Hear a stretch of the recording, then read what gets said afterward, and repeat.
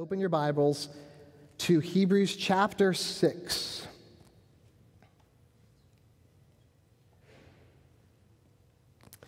It was toward the end of the 1950s, beginning of the 1960s, where the armed forces, the U.S. Armed Forces, created this alert system to try to help gauge our readiness to deal with threats across the world. It came to be known as DEFCON, where DEFCON 5 through 1 were the levels. DEFCON 5 was a time of peace.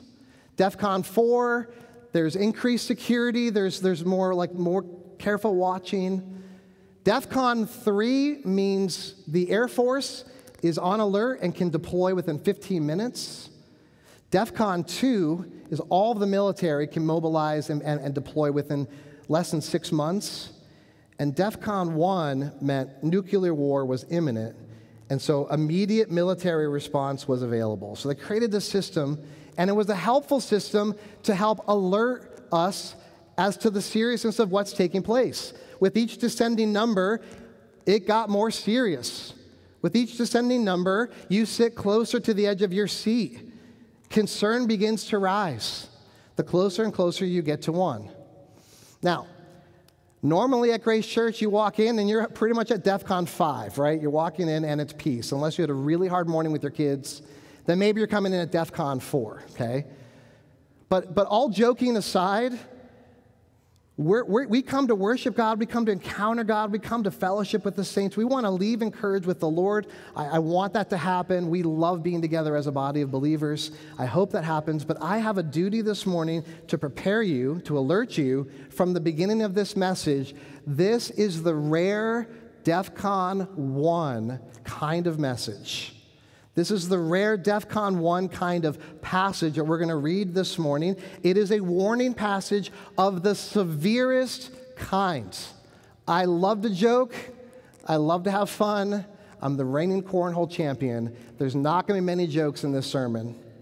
This is the rare DEFCON 1 kind of message, and it's here in our Bibles in the middle of Hebrews because God wants you to avoid disaster. That's why it's here, and I want you to keep that in mind as we go through the text, because if you take this seriously and you heed this warning, you will be spared from a future that is far worse than nuclear war, and I'm not kidding around. So I'm preparing you now to sit on the edge of your seat, to listen carefully, because Hebrews 6 is one of the most difficult sections in all of the scriptures. Every pastor who goes through a pastor's college knows that, the day you preach Hebrews 6 is a terrifying day, and that's today for me. It's difficult for several reasons. First, the content is complicated. Scholars have written books on just these passages. What's the basic meaning of these verses? So the context is complicated. The content is sobering also. This is a serious warning, and we're going to hopefully look at the trees. I don't want you to lose the forest. I don't want you to lose what the whole book is about. God's using this warning to persevere our faith. And then third, it's very difficult to preach because I know that every one of you is in a different spot in your life. Some of you are tender in heart, tender in conscience. Some of you, just even a flicker of a sinful thought just overwhelms you with discouragement. And so you come to a text like this and you might just feel totally overwhelmed. And so that makes it difficult for me to know how this passage is going to hit your ears and whether I've said too much or whether I've said too little. And so those are the challenges in front of us. I'm going to read the text. We're going to pray together, and we're going to ask God as a community to help us hear from Him this morning because this is God's word. So let's listen to God this morning. Speak to us, God. Chapter 6, verse 1. Therefore, let us leave the elementary doctrine of Christ and go on to maturity, not laying again a foundation of repentance from dead works and of faith toward God, and of instruction about washings, the laying on of hands, the resurrection of the dead, and eternal judgment. And this we will do if God permits. Verse 4, for it is impossible in the case of those who have once been enlightened who have tasted the heavenly gifts and have shared in the Holy Spirit and have tasted the goodness of the Word of God and the powers of the age to come, and then have fallen away, to restore them again to repentance, since they are crucifying once again the Son of God to their own harm and holding him up to contempt. For the land that has drunk the rain that often falls on it and produces a crop useful to those for whose sake it is cultivated receives a blessing from God. But if it bears thorns and thistles, it is worthless and near to being cursed, and its end is to be burnt. Though we speak in this way, yet in your case, beloved, we feel sure of better things, things that belong to salvation.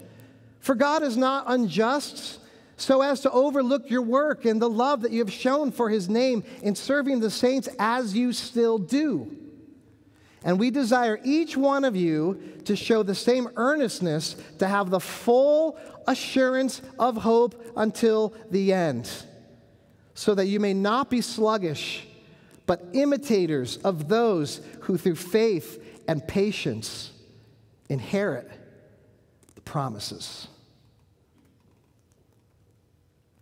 Father, we ask for your Holy Spirit now to speak to us. Lord, we sit on the edge of our seats. We want to know what this means. We want to hear it. We want to receive it, Lord. We want to persevere. Help us. And I pray that anyone in this room or online watching now who doesn't know the saving grace of Jesus Christ would turn from their sins today and be found in him, dressed in his righteousness alone. God, would you give us all the grace to turn to you again this morning? In Jesus' name we pray. Amen. In what might be a longer sermon than normal, not obscenely long, but it might be a little bit longer than normal, I broke this passage out into 4 headings. First, a charge. Second, a warning.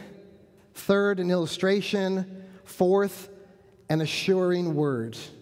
Charge, warning, illustration, and assuring word. And so we begin, point 1, with the verses 1 through 3 with this charge, which is to press on towards maturity.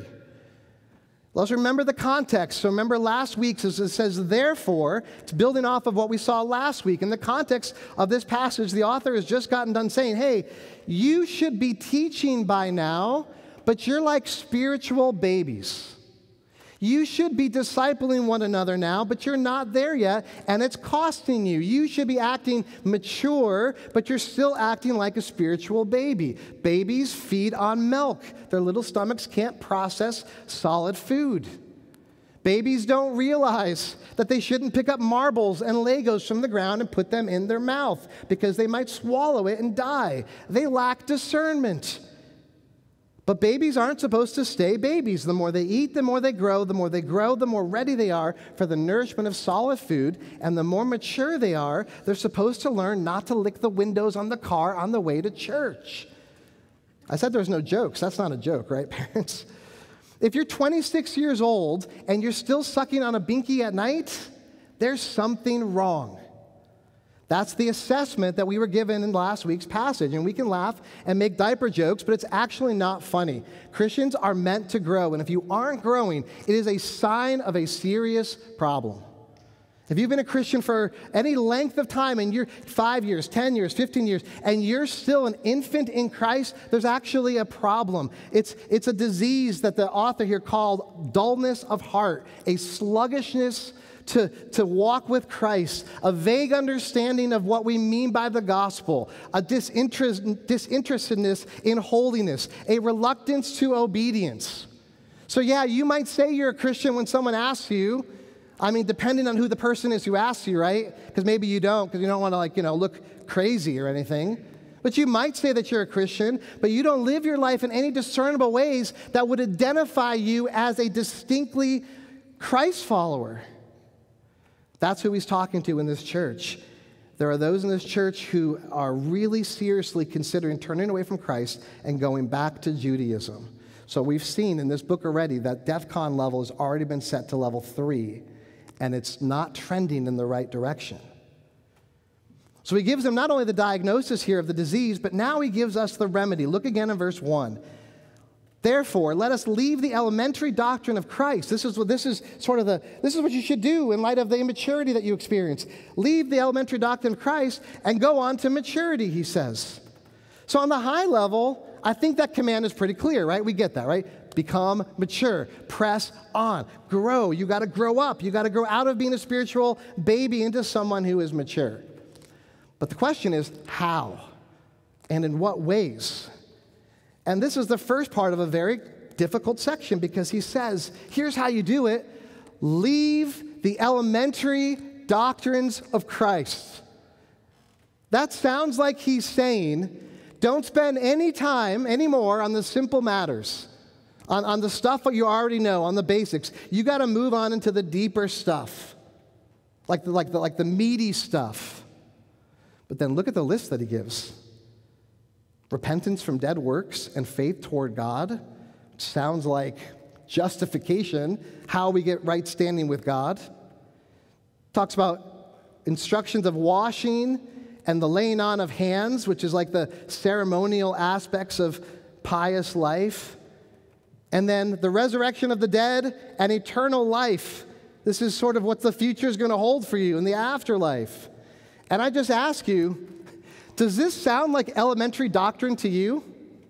Like when I went to elementary school, we learned basic math, addition, subtraction. We learned 2 + 2 is 4. I remember the day I learned the color red in elementary school. We learned how to hold pencils correctly before computers came in the way. These are some of the most crucial elements of the gospel. Right? So surely he can't be saying that whole bit about the resurrection and eternal life, that's like amateur hour. That's childish stuff. You just need to put that away and go on to something else. What else is there to go to? So what is he talking about here? If we're not supposed to just ditch this into something better, what are we talking about here? So let me acknowledge again that there is debate about this. Some people think that the problem in this church was that they were preaching these kinds of things on repeat. And just these things and that's all that they did. And he's saying you gotta move from addition into trigonometry. So some people think that.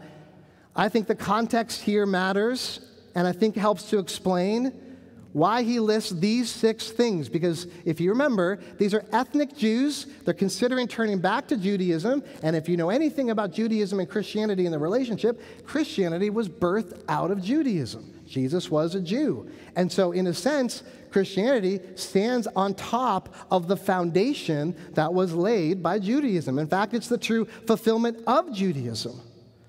Everything from what we read in the Torah and the Old Testament is funneling towards this fulfillment in Jesus Christ.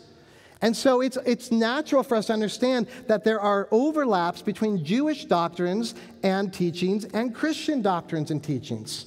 Some things are the same, some things are different. Both Judaism and Christianity believe that God is one.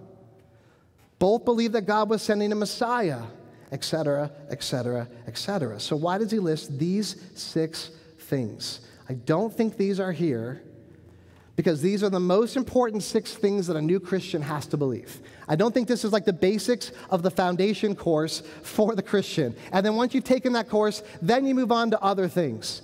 I don't think it's designed to be that way because he left off in this list at least one very important Christian doctrine concerning Jesus Christ. Can any of you guess what it is?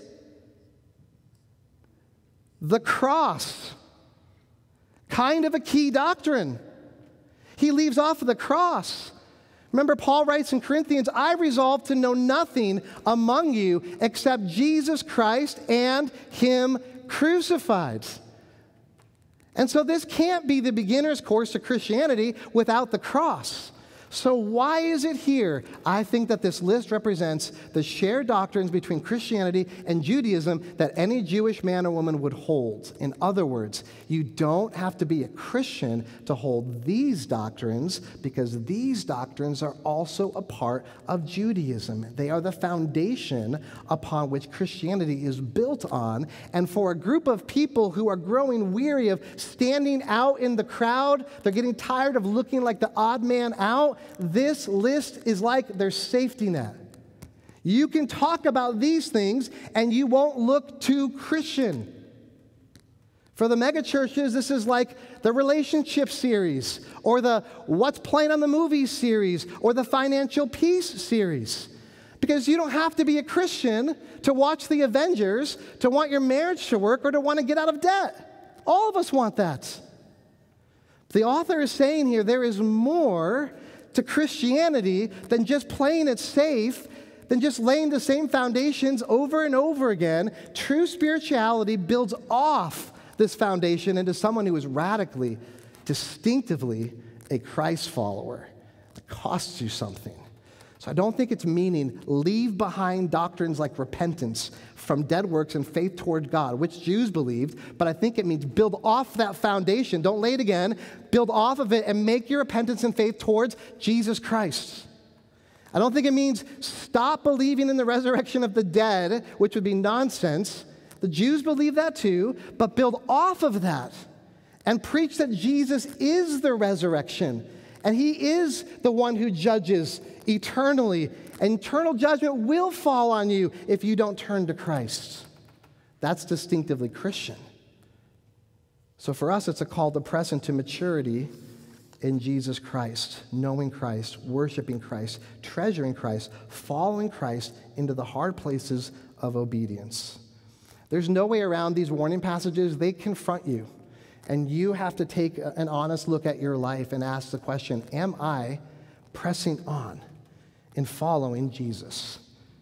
I'm not saying perfectly, but genuinely, are you pressing on? Or are you a cultural Christian who knows the basics, but really you're just living your life for yourself like everybody else in the world? That is the charge. Now, here comes the warning. It is a sobering warning. The warning is this: if you fall away from Christ, you can't be saved. He writes this charge, and then he's going to press it further by the word for. Verse 4.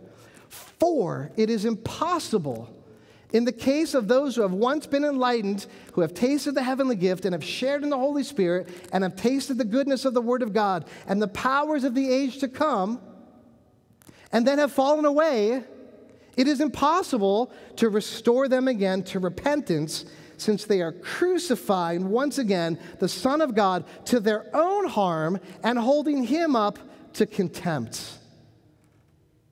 My goodness. We have moved from DEFCON 3 to DEFCON 2, and we are hovering over DEFCON 1. This is some of the strongest language that the Bible speaks. Why does he give this warning? I think the reality is that no one, not any of you and not me, ever stay in the same place. We don't stay neutral. We are either moving forward on the stream of Christ or we're moving backwards away from Christ. And God is warning us because he loves us and he wants to keep us from destruction. And we find in verse 11, he wants the church here and wants us to have, what does he say? Full assurance of hope. God wants you in this warning to have full assurance. That's what he wants. Doesn't want you to leave feeling like, oh, I'm lost and there's no hope for me. No, quite the opposite. He wants you to have full assurance of hope until the end, all the way. Not sluggish of heart, but an imitator of those who through faith and patience inherit the promise. That goes for them, that goes for us. It's just my reminder as we start here, God loves you. He gave his son for you. His warnings are meant to help us. Please take this in the spirit that it's given. But if you don't press on to maturity in Christ until the end, you will not be saved. And some who have this knowledge of Christ and then they turn away, they cannot be saved. Saved from God's wrath, saved from your sins, saved for heaven's joy, eternal joy, saved from hell's fire. If you fall away from faith in Christ, you can't be saved. That's the warning. And there's honestly nothing more severe that he could say. Now, who is he speaking about here? Because we look carefully and we see it's not actually the church itself, the church that the Hebrew author is writing to. It's not them It's not written to them, about them yet. It's, quote, in the case of those, end quote. Verse 4, in the case of those. And then he paints a picture of a certain group of people. And I want you to think with me, and I think this is going to help us in our study, I want you to think experientially about these people. Like, we live life in real time, right? We experience things. I want you to think experientially about these people, and then we're going to come back and we're going to think theologically about these people. But he gives 5 experiences that mark this group. And if you have been with us from the beginning of Hebrews, you know that he's constantly referencing the Old Testament, and in particular, he's referencing the wilderness generation. And in these 5 experiences, there are allusions to that Exodus generation. So what are these experiences? First, they have once been enlightened. Light has come to them. They walk in the light. Remember, the Exodus generation walked by that pillar of fire. They have tasted of the heavenly gift. Remember that in the wilderness, God fed the people manna from heaven? They have shared in the Holy Spirit. God's presence was with them in the tabernacle as they moved in the center of the camp. They have tasted the goodness of the Word of God. God gave the law on top of Mount Sinai. And they have tasted the powers of the age to come. They stood at the base of the Red Sea and watched God do a miracle and open up the sea and then swallow up Pharaoh and his armies. So these experiences, he's saying, that mirror sort of the Old Testament experience. He's saying if you experience this in Christ and you fall away, then you're lost. So who are these people? I'm going to give you 3 options to try to simplify it for us, and then we're going to look at each one and consider them. First, these are Christians who can lose their salvation. Second, these are people who appear to be Christians but actually aren't.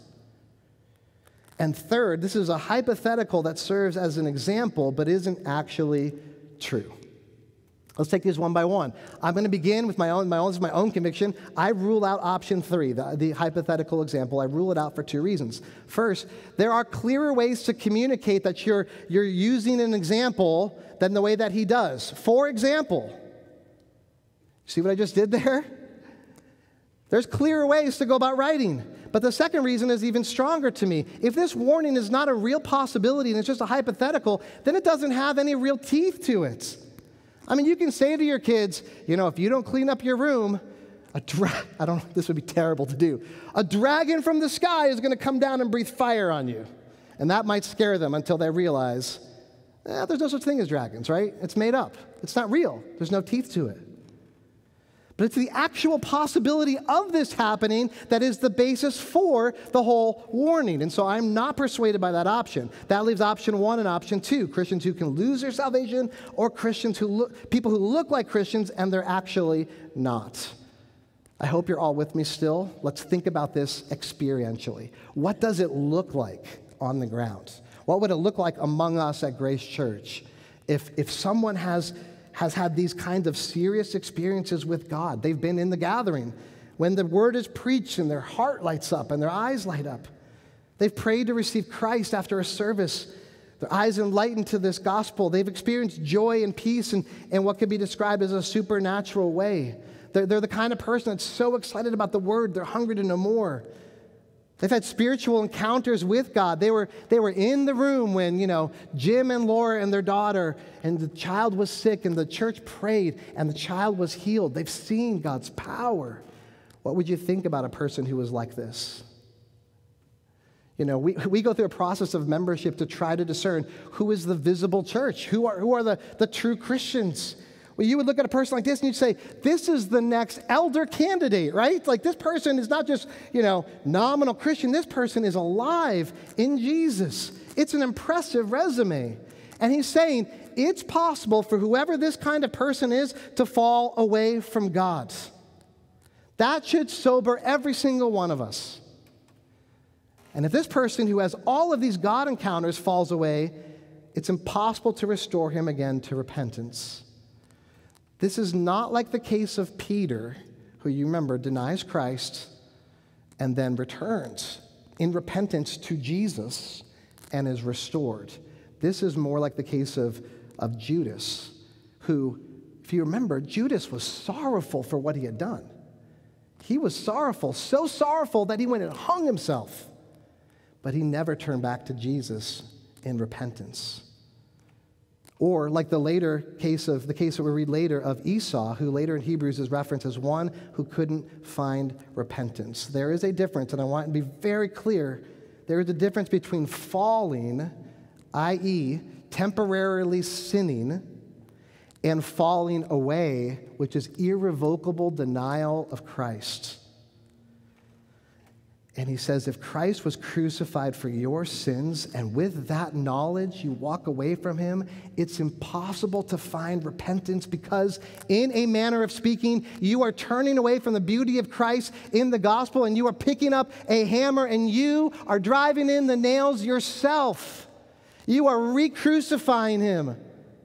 You are joining the crowds yelling, crucify, crucify, and your life has now then become a walking billboard of mockery and contempt for the one who holds out salvation.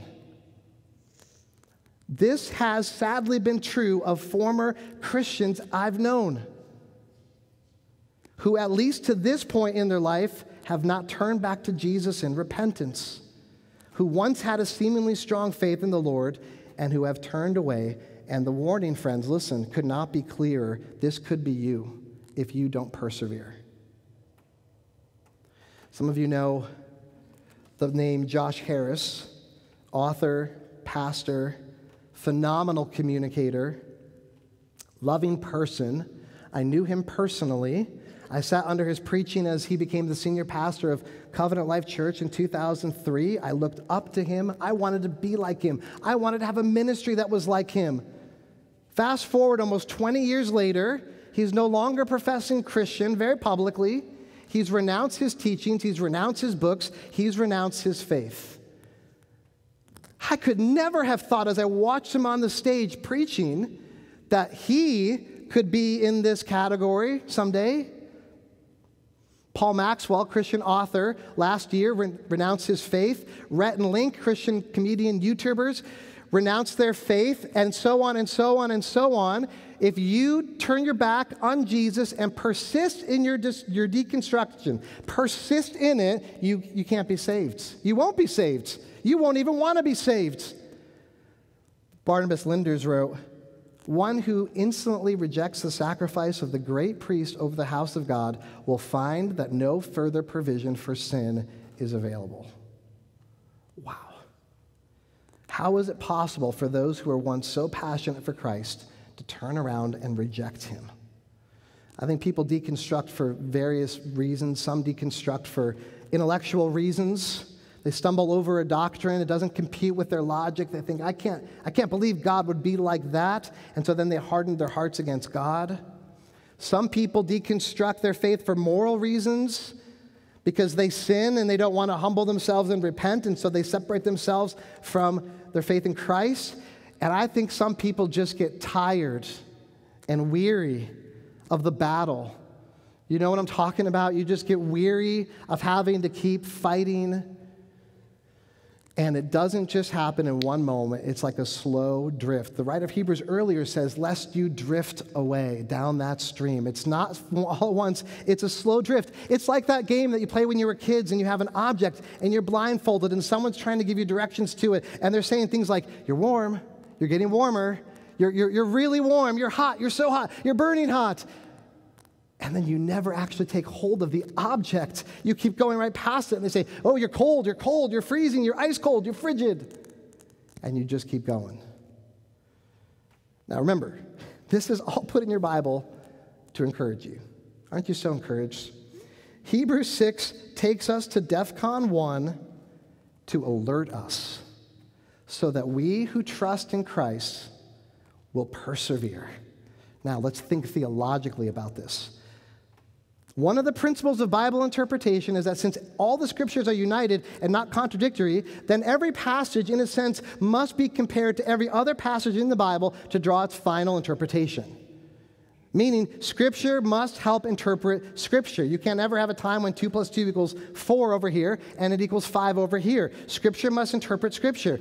And the follow-up principle is that the clearer more straightforward scriptures help to inform the interpretation of the harder, more difficult scripture.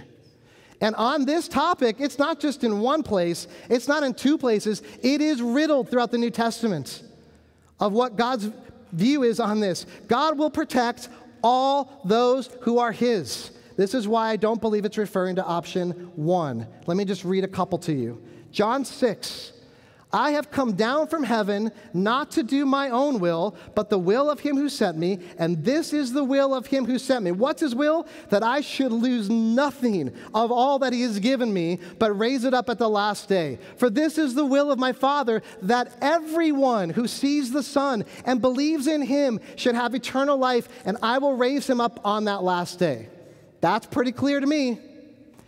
Then in John 10, my sheep hear my voice, and I know them, and they follow me, and I give them eternal life, and they shall never perish, and no one shall snatch them out of my hands.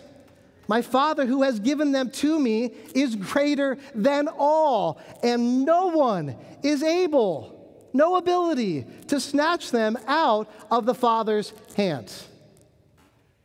Off the top of my head, so many other verses come. Philippians, for it is God who works in you. Work out your salvation with fear and trembling. Work it out in real time, experientially. For it is God who works in you both to will and to work for his good pleasure. Therefore, Hebrews 6, I don't think, can be talking about true Christians who have sinned enough to have lost their salvation, because no one can snatch them out of the Father's hand, not the least of which you or me. I think what this is alerting us to is the reality that, in fact, you can have spiritual encounters, spirituality, and not be saved. I think that's the warning. Like he warns in Matthew 7, 21 through 23, not everyone who says to me, Lord, Lord, will enter the kingdom of heaven, but the one who does the will of my Father who is in heaven. On that day, many will say to me, Lord, Lord, did we not, and look at this impressive list, did we not prophesy in your name and cast out demons in your name and do many mighty works in your name? And then I will declare to them, I never knew you. Depart from me, you workers of lawlessness. They look great, but they're working against God. Not everyone who has spiritual experiences is saved. Jesus tells a parable in Matthew 17 about a sower who scatters his seeds and watches the results. And notice in this that only one, the very last one, is the one who is truly saved. The sower went out to sow, and as he sowed, some seeds fell along the path, and birds came and devoured them. They heard the gospel, and it did not take root. Other seeds fell on rocky ground where they did not have much soil, and immediately they sprang up. You see that? There's some evidence of some life there, right? But since they had no depth of soil, but when the sun rose, they were scorched. And since they had no root, they withered away. Other seeds fell among thorns, and the thorns grew up and choked them. Verse 8, other seeds fell on good soil and produced grain. Some 100-fold, some 60, some 30. Right? The fruit varies in a person's life, but it's on good soil and it's producing its crop. He who has ears, let him hear. So how do you know if you're a true Christian, if you're a true believer? How do you know if you're persevering? Or how do you know if you're a fake Christian who looks like a believer but who's actually headed for danger? The proof is always in the crop. The proof is always in the crop, what it results in. See, you can have a lot of experiences and not actually produce a crop. There's no mention here of any of the fruit that's being born from this group of people's lives. Ongoing fruit and good works and persevering faith, those aren't the things that save you. We're saved by grace through faith in a way that produces good works and produces the crop, but they are the evidence that you have been saved if you persevere in it. That's why he gives us an illustration in verse 7. For land that has drunk the rain that often falls on it and produces a crop, there it is, useful to those for whose sake it is cultivated, which is God, receives a blessing from God. But if it bears thorns and thistles, right? Water's falling on it, the rain's falling on it, but it's not producing fruit, crop. It is worthless and near to being cursed, and its end is to be burnt. This warning is given to shock you out of the dullness of your hearts.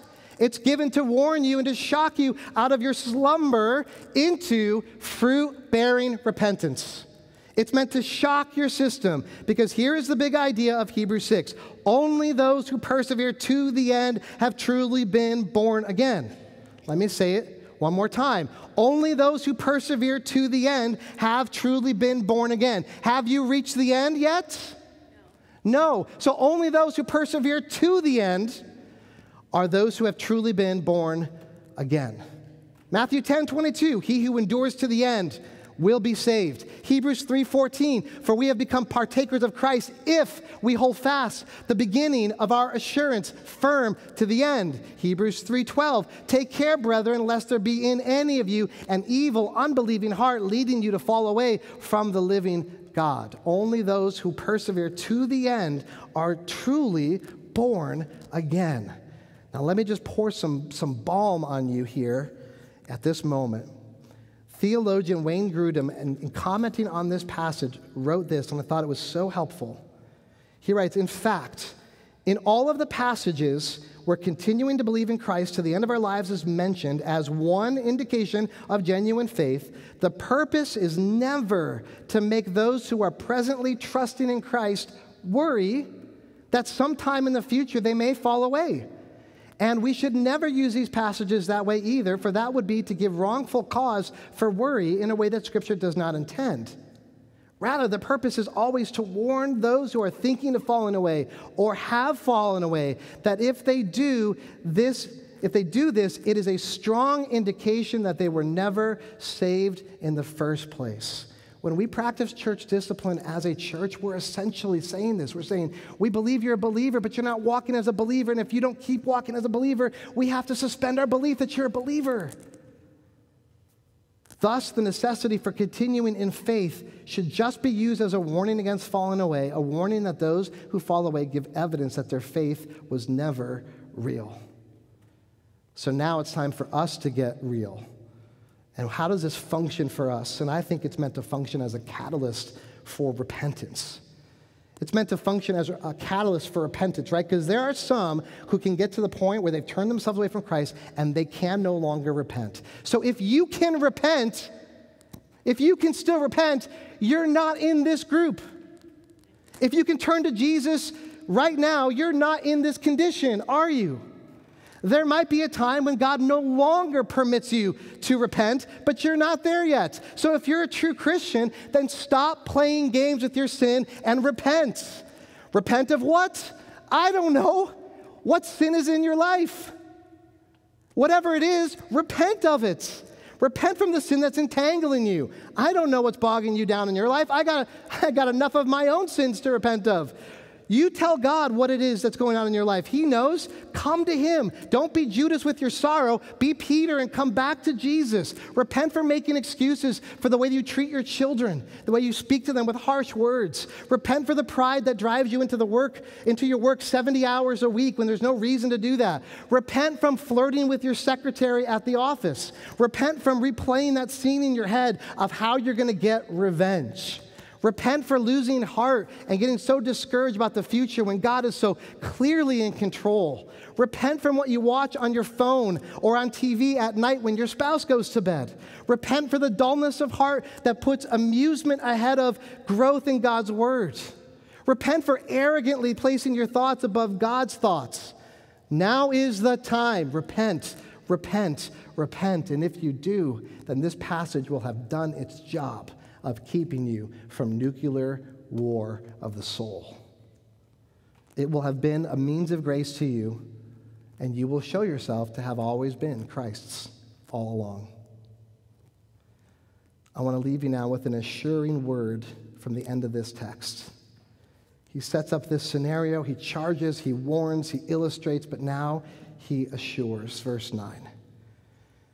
Though we speak in this way, yet in your case, beloved, we feel sure of better things, things that belong to salvation.